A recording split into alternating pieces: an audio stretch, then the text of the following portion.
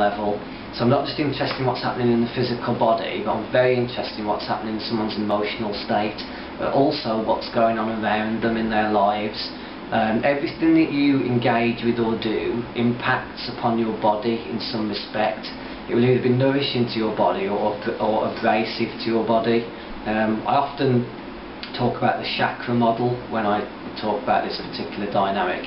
If you imagine for a moment, if you're aware of this system, you've got 7 different chakras or energy centres on the body, which all actually vibrate on a very subtle different frequency. And the most obvious way to discover this is if you listen to music. The way we dance, we listen to certain music and we feel it in one part of our spine. Other types of music you might feel in other areas of the spine, such as drum and bass, you might feel it lower down. Something more operatic you'll experience in a different area of your body, high up your spine.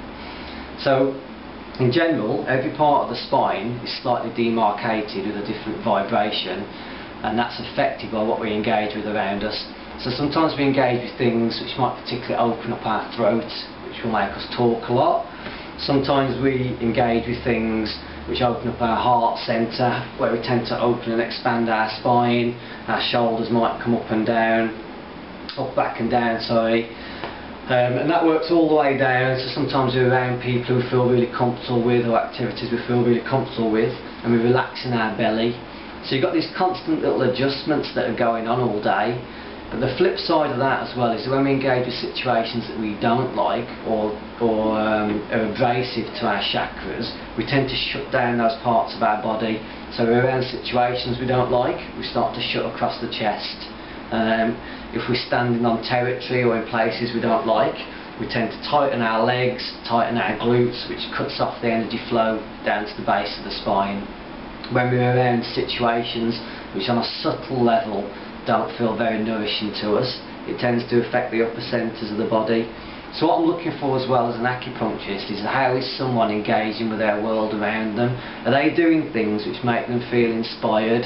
Are they doing things on a subtle level that are nourishing them? Are they in tune with their general life path and direction in life? Which would associate to the upper centres of the body. Have they got people around them that can talk to, where they can express themselves, which would express from the throat? Have they got people around them where they feel relaxed and can open from the chest?